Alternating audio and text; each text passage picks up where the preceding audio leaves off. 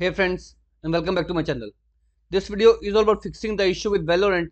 Whenever you launch the Riot Client or Valorant, the game is not launching, or whenever you hit the play icon, nothing happens and only the Riot Client will open. So let's go ahead and directly proceed with the resolution. First of all, I suggest you to go ahead and try this method of mine which I have recently published. Here I have discussed 3 different methods. Go ahead and watch this tutorial and proceed with all 3 methods to fix out the issue.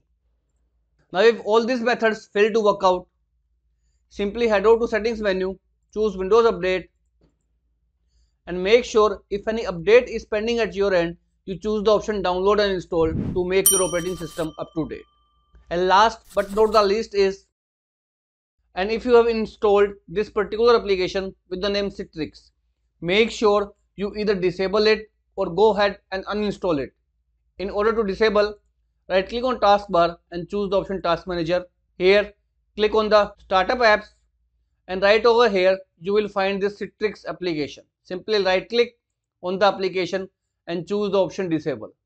As soon as you disable this application, restart your PC and in turn it will fix out the issue of Valorant not launching whenever you hit the play button in the Riot Client. So this is all about it friends. If this simple video works out for you, please click on subscribe button and turn on the bell notification icon to continue receiving such updates from my channel. Thank you so much friends. Thank you for watching.